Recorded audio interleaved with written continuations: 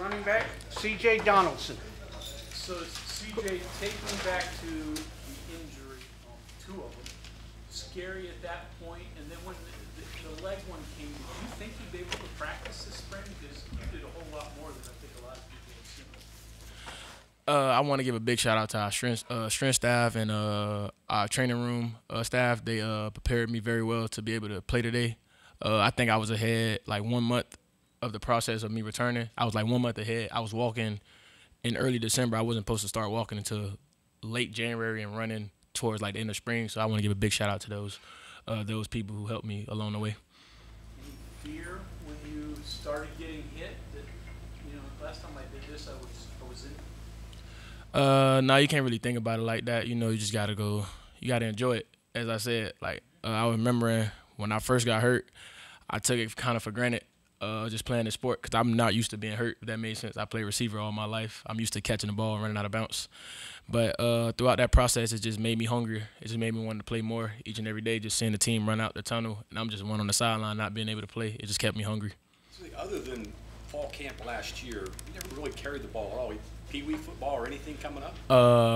My coach, he's right here, Coach Corey. He was the first person to ever put me at running back. He told me since that day I was going to play running back. That was like I think I played 9U at Gwencherry Park. That was my first and last time playing running. Well, first and last time playing running back. Yeah, to now. College. Yes, sir. Yeah. So you needed to have the reps this spring to really build my your body confidence. accustomed to being a running back, right? Right. Building my confidence now, just learning like different hits. Like I'm not used to being hit low a lot. I'm just learning like those little things to brace my body and protect my body and what thing. Hits or fall on the ground, all those things are all new to you, right? Right. Are you learning, or the guys been helping you with that? Coach Scott been teaching me like ways to protect myself by applying force instead of allowing the force to hit me, if that made sense. Like just applying force to the defenders. Don't take the hit, deliver the hit. So just little things like that. How about falling? I remember Pat White and Rasheed Marshall used to tell me about ways that they would fall to learn how to fall so that you didn't hurt a finger or an ankle or anything like that. Are you learning those things? Yeah, Coach Scott just say fall, like get down. Don't just fall, get down. That's what he tell me. So those little things right there just help me protect my body and continue playing this game that I love. Vision. I mean, again, you have been a running back, you know, keying on a linebacker or some of the things that you're supposed to do. Is that something that you're learning even more as you go now? Yeah, we work on eye control every day in a running back room in Indy. Eye control is a big part of our game. To be able to run this ball, to be able to be a running back in this program, you have to have great eye control, if that made sense. I don't want to give up all our schemes and all our tricks. You know, they be listening. I can't give it all up. So just little things like great eye control.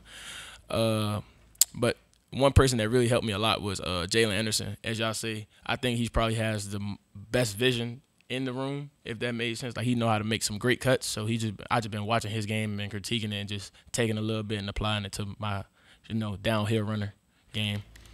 How do you keep from tipping guys off? You know, guys that watch and study football will know if you're leaning one way or you're looking one way, you have to remind yourself, hey, I can't tip off plays or tip off things that I'm doing. No, not really, because most of our alignment is pretty the same. So it's kind of hard for like people to really figure out what the play is from the defense side of the ball. Because I heard a few of our linebackers say like y'all never change alignment, so we never know what play y'all running. So little things like that. Is there any significance to the number change, or is it just getting a better number? I've been wearing number 4 since Little League, since Optimus football, and that's just a number I always wanted to wear. And then like my little nickname besides CJ is C4 because I used to always run go routes, which is technically a bomb. So it just like play hand to hand. Playing multiple positions. I mean, obviously running back last year, but how much more can you do? Are they starting to slot you out more, throw you the ball more? You did that a little last year, but not as much as maybe the future. Right now, when we came back from our break in December, Coach Brown wanted me mostly to focus on just like the running back schemes because I don't have that many reps at running back. I played 7 games and 5 full games. So he just wanted me to work on my technique at the running back position, just like get a natural feel for it to where I could be more comfortable back there instead of being nervous. Just little things like that. What's your plan personally for this break period and then even what you think you need to do before the season actually kicks off, because as you mentioned, you still don't have that many reps. Right. One thing, just, great balance, because running backs, we take a lot of difficult hits from the side, from, cut low, just having great balance, great vision. And one thing I want to improve on is my speed, because I don't think a lot of people know that I'm a runner. Like, I can run the ball for real. So that's one thing, just improving my speed and just take care of my body. Biggest eye-opening thing for you changing from being a receiver to a runner? Biggest eye-opening? Biggest shock or surprise to you when you had to carry the ball for the first time and get tackled? And So my first game against Pitt, I didn't really get hit that much. I didn't know like hits feel like this. Like I'm not scared of contact or anything like that, but I didn't know like, okay, 11 people can this really can feel like this. But my second game against Kansas, that's when I kind of had that wake up call, like, okay, like running back, like you get hit. So that's just one different thing. Like 11 people actually attacking me. Like I'm not used to getting hit by D linemen. I'm used to getting hit by linebackers and corners and safeties and stuff like that. But first time you realized, okay, this is what it's like to be a running back. Right. And then like Dante, I went against Dante Stills last year. He was a powerhouse. Like he welcomed me to college football too. Was Texas scary? What happened there? Yeah, it was very scary looking outside in. Like now that I'm looking at how like people reacted to it, like a lot of people didn't know what was going on. Like they were just watching on the TV. They just like, that was a very scary experience, especially my mom. She was like in shock because that was one of her first games that she missed. She never misses a game, so that was a big shock for her. She was calling, trying to see what was going on. But I'm just thankful that still have the opportunity to play this game that I love. Neil mentioned Jaheim as being a quick fan favorite. What have you seen from him, young guy, and what does the future hold for a guy like that? He's just hungry. He just want to get out there on the field. He's just ready to play. Like Coach Scott, he'll call him, Jaheim, you ready? I'm ready. Just put me in the game right now.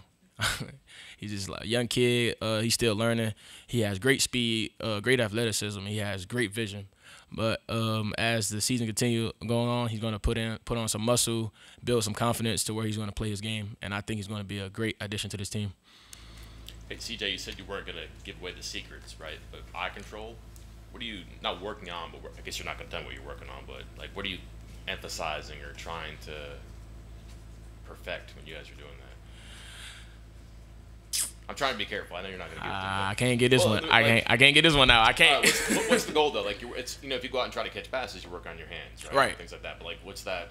The goal So for you? eye control is basically like not missing a gap, if that made sense. Cause like today, y'all saw we ran counter today, right? Like just eye control, not trying to miss the gap, if that made sense. Like going through your reads all the way. That's what I mean by eye control. Okay. Thank you very much, CJ. Thank y'all. Y'all have a good day.